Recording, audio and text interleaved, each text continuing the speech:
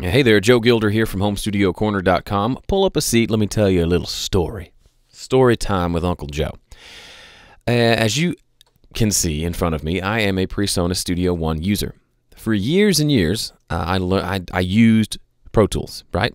I have nothing against it. It's a great piece of software. They're a great company. But now I use Studio One. And recently, I was doing a workshop here in Nashville. And the studio we used for the workshop is using Pro Tools. So I was teaching and using Pro Tools to do all the stuff that we were teaching. And that's fine. I'm still, it's like muscle memory. It's like riding a bike. I still remember how to run Pro Tools and was able to jump in and do fine. But one thing I noticed and that made me so thankful that I'm in Studio One, and it was the feature I'm going to show you here in this video.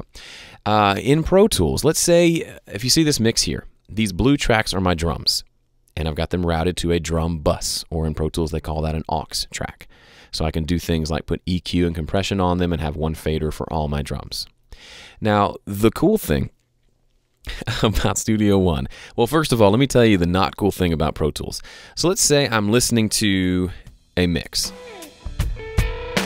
Now, this is a very early stage recording of a song, so there's really only drums and guitar. But let's say I wanted to solo the drums. I want to listen to what just the drums sound like. Well, in Pro Tools, the only way to do that is to one of a couple things. First of all, you can come through and you can click solo on every single drum track. And then when you're done, you can, I think, hold down Option and click them to take it off again. That's not super fun. The other option is you can group the tracks, so that when you click solo, it solos. That's pretty easy, except you have to turn the groups off every time you want to do something to an individual track. So let's say I'm mixing, I want to hear the drums really quick in solo, and I'm in Pro Tools. Oh, okay, that sounds great. You know what? I want to turn that room mic down. Oh no! Right? I've ruined the whole drum mix. Not necessarily. They'll all stay together, but now I don't remember exactly where it was. They're all grouped and they're moving together. So in Pro Tools, I have to come over here to the left side. There's a little window here, and I click to turn off that group, or I might have a key command set up where I press the D button and it undoes my group. And then when the group is undone, let me see if I can turn the group off here. There we go. Then I can come in and I can move individual faders. But that's a hassle to me. I don't want to have to constantly be turning groups on and off to do that sort of thing. And if you come over here in Pro Tools and you click on the solo button on your drum bus, it actually mutes out all the tracks. So soloing on the drum bus does nothing. Okay? In Studio One, however, look what happens. A couple things are going on. Here's my bus. If I click here, I can see what tracks are feeding into this bus, which is super helpful. Because sometimes I like to put my buses all the way to the right in my session so all my buses are together. Quickly see what's feeding it there.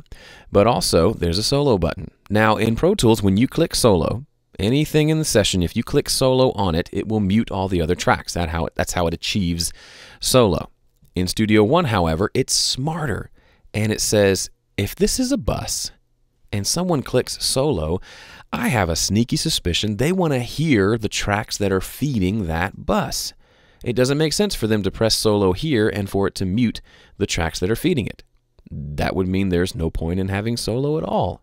So instead of doing that, since they already have this list telling you what's feeding that track, you press solo and guess what?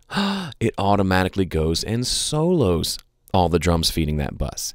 And you'll see over here, it muted my electric guitar and any other tracks in the session like you would expect a solo button to work. So now, bigger picture, I'm working on my mix, and I'm thinking, I want to mute the drums. One click. And then I think, I want to solo the drums. One click.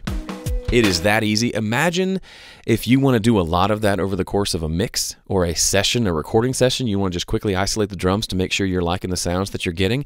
It's like 15 clicks to make that happen. Studio One brings it down to one little click. I love it. I love it. If that's not a feature you are using, you are missing out. Start using it, and then you'll come back and thank me later. Okay, that's it for me. I'm Joe from HomeStudioCorner.com/PreSonus. Sign up there to get more videos on PreSonus from me. Thanks.